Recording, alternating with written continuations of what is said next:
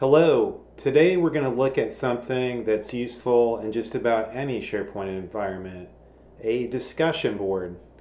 This is a template to allow you to have an interactive discussion board that you can put in any of your SharePoint sites. I'm going to start by demonstrating how this works and show you how you can set this up easily and get this going in your own SharePoint environment. So now let's get SharePoint smart.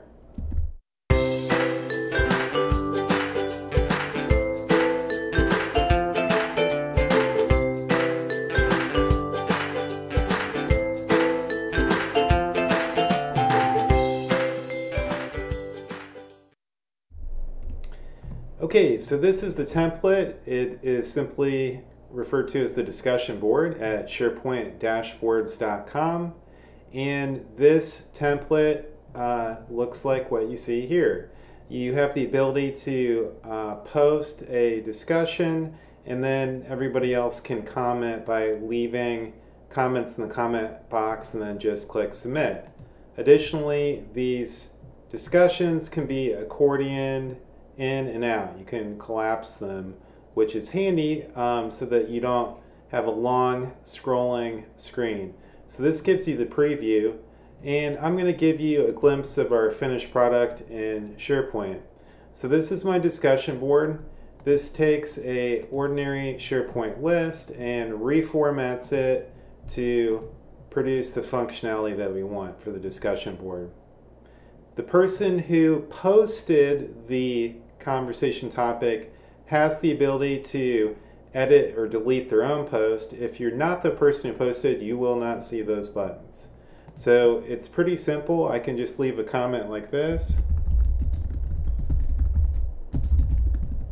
and then hit tab and then hit the submit button, and the most recent comment is going to show on the top of the comments log. And then, as with all the other templates, you can format them, and I can expand or collapse out these various conversation topics in my discussion board. So there's our finished product. Let's go through the steps to get this set up. So in the SharePoint dashboard site, you can just use the link below the video, and you can see there's some different options for themes. You can configure the font family, the width of the card, font size, background colors, all those types of things. For our demonstration, we're going to stick with defaults for this. As with any of the templates, you want to start by reviewing the notes section in the lower left on the template. And this tells you the fields that are needed in order to set up this discussion board. We're going to need to create 3 additional fields in addition to the default title field, which appears in every SharePoint list.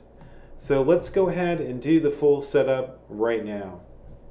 So I'm going to go to Site Contents, and I'm going to make a new list, and I'm going to just refer to this as Sales Discussion Board. And click create. That's going to drop me into my default SharePoint list view, and now I'm ready to start creating columns. So I just need to refer back over to my notes section, and it will tell us what we need to create. We've already got the title field, so we can start by creating the category field. That will be a choice field.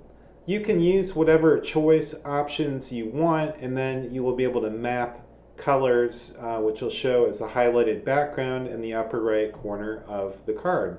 I'm going to go with the defaults here. So I need to do a new choice field and click next. And this will be called category. And now I'm going to enter my possible options. So we have announcement, discussion, event. So I just click in here. Announcement, discussion, event. Okay, and then also we have question and survey.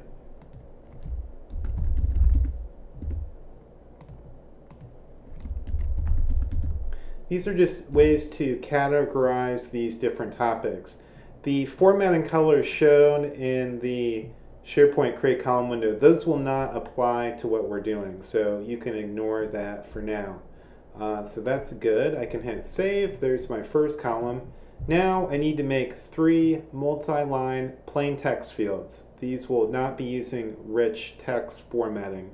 Those 3 fields are called description, comment, and comment log. So I'm going to do add column and multi-line text, and next. First one is description, and I do want to note you will not use enhanced rich text, so just stick with the default option for this. There's description, then we need comment and comment log. So multi-line text again, comment, save, then comment log.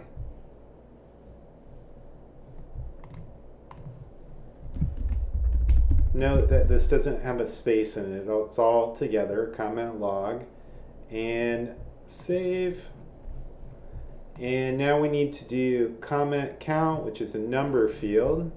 So add column, number, and next, comment count. Again, there's no space in that. Make sure you follow exactly as it's described in the instructions. This is a number field. This doesn't need any decimal places. You can set that to 0 for decimal places. And then one more field. This will be a yes/no field called open. So click that add column again. This time pick yes/no. And then next, and the field's name is open. And by default, I want that yes. This is referring to whether or not that card is expanded or collapsed. So I will hit save. Now I've got all my fields in there. Before I apply my template, I'm going to go ahead and dummy in one topic just to get things rolling. Welcome to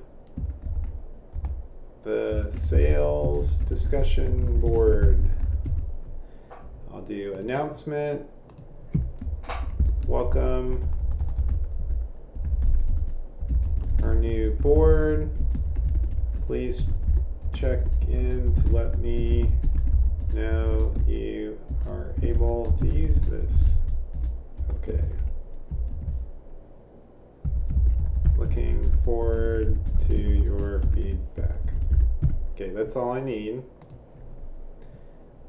And now I'm ready to apply the template. So I can go back over to SharePoint dashboards, and I'm going to stick with the default settings, but of course you can adjust this to whatever look and feel you want. So I'll do copy template, follow the instructions in the pop-up window, come over to the view selector, format current view, advanced mode, and then select all, paste, and save.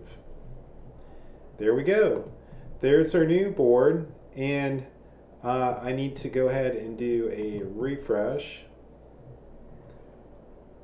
And there's a couple of things I need to adjust on my view. So what we need to do is make sure all of our columns are shown in the view, and specifically we're missing some of those. So I'm going to go ahead and make that adjustment now. So I will do format current view. I'm going to delete that, and we will do click add column, show or hide columns, and there's some things we need to see. We need to see created by and when it was created, and that should help us get what we want.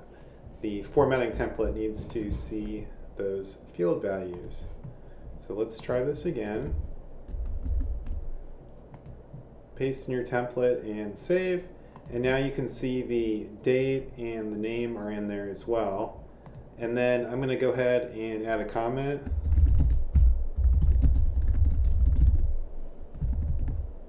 Okay, notice it highlights when I tab out of it and I need to click submit.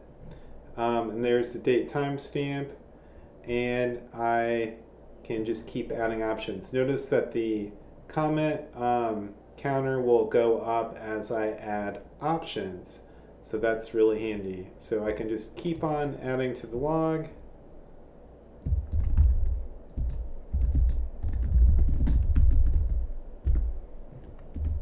And submit.